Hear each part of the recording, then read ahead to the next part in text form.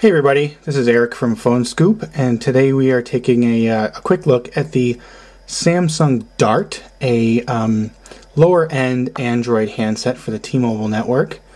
The Dart is a pretty small device. It's got a pretty small footprint compared to some of the super slabs that are out there. Got a little bit of a smaller screen here on the front, and you can see we've got 4 capacitive touch keys here at the bottom of the display for interacting with the Android menus.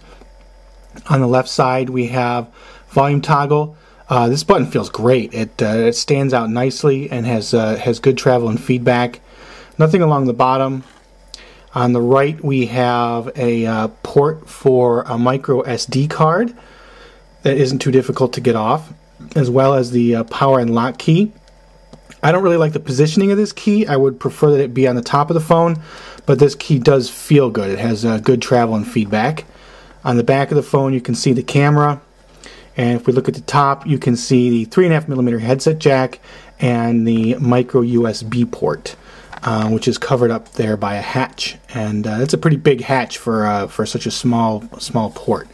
The device is a little bit on the thick side for its small footprint, but it feels good. The plastics feel good. The overall fit and finish and quality of the phone is very solid, and I like the way it feels in the hand. It's good size for gripping and is smooth for easy access in a pocket.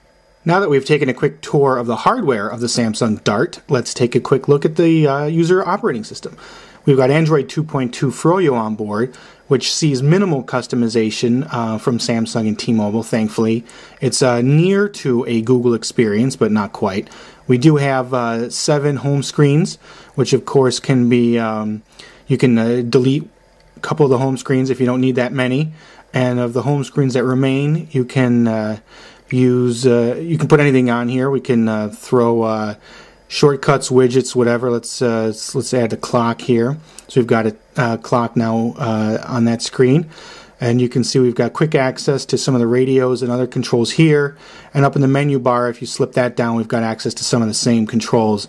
So those are available pretty much in any screen or application on the device. Main menu.